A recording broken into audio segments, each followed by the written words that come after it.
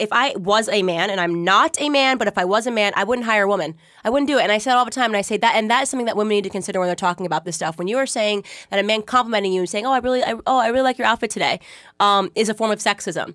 If you're a man, why hire a woman, right? So you fought all this time to be able to get into the workforce only to say these are going to be the rules. You know, if you say anything, even if you compliment me, if you look at me, anything, I'm going to have a reason to fight you. And by the way, you're going to want to settle and pay me because even just the stain of an accusation is enough to ruin men. So if you're a guy, right, in this society, in this Me Too environment, in this litigation-rich environment of misogyny and sexism and all of these claims, what is the value add? What's the risk? You know, the benefit and the risk. I can't do the analysis and say, I'd just be like, no, I'm just not hiring one. Give me all the men.